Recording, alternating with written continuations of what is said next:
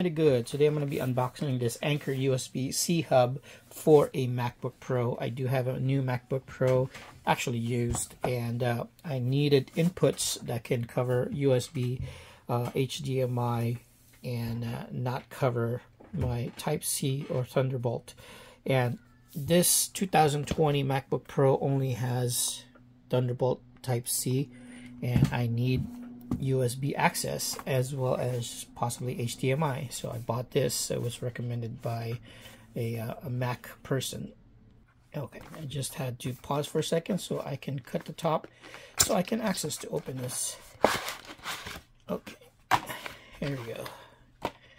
So this is the Anker adapter, and there's two Type-C Thunderbolt that can go in the side of this, or that can go in the side of this side, and this got the top side here, so I'm going to use this side to the left, and we just connect it, okay, such and such.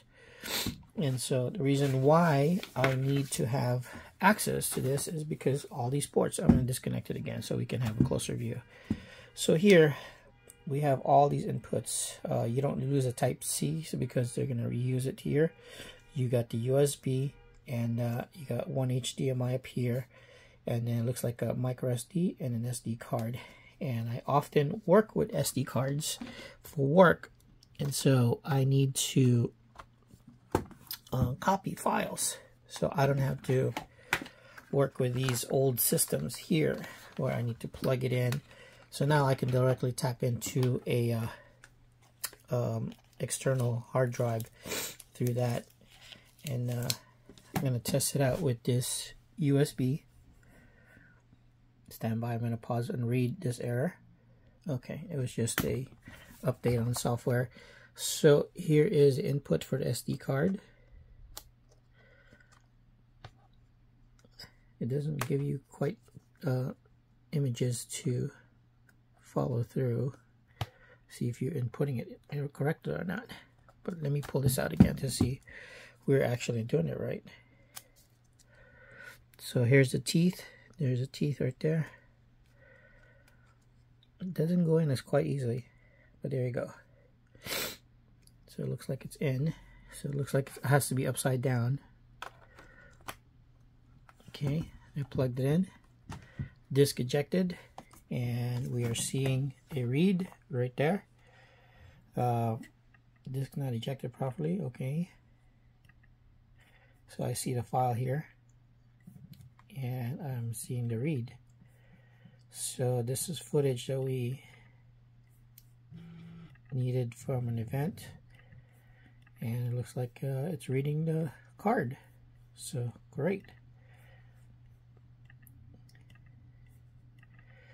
I'm just gonna pause just to look through the folders. Okay, so that worked. I'm gonna eject it. And now I'm going to run it through a system where how we used to do it, which is running it through this card reader, and then see if it can run and read it through the USB input.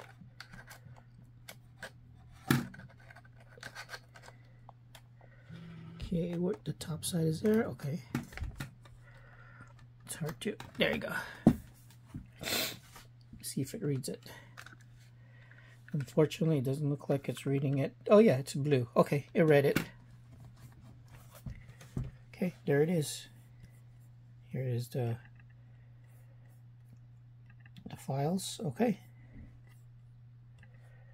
Voila, it works. Okay, I'm gonna eject it. I'm gonna do one more test, which is to connect it to HDMI. Stand by as I relocate the phone. Okay, let me just break it down. What I did here, connected a HDMI, which runs into this monitor, and here is the laptop. And as you can see, it is connected. So the HDMI works. Windows not available. Why not? So I'm going to see if I can drag this over there. And I think I just need to do some adjusting on the second monitor here, but it seems to be connected. I see the mouse there, and I just need to probably change some settings in order to have all this capability here. But yeah, the idea was to tap into HDMI here, and it works. So far so good. Thanks Anker for giving me a solid product here. I'm quite happy with my unboxing. And yeah, if you guys have any questions, down below in the comments. I did provide a link through my description and Amazon. I am an affiliate with Amazon. If you do decide to purchase this, I do get a small commission out of it. Okay, thanks again for watching. I'll see you in our next video.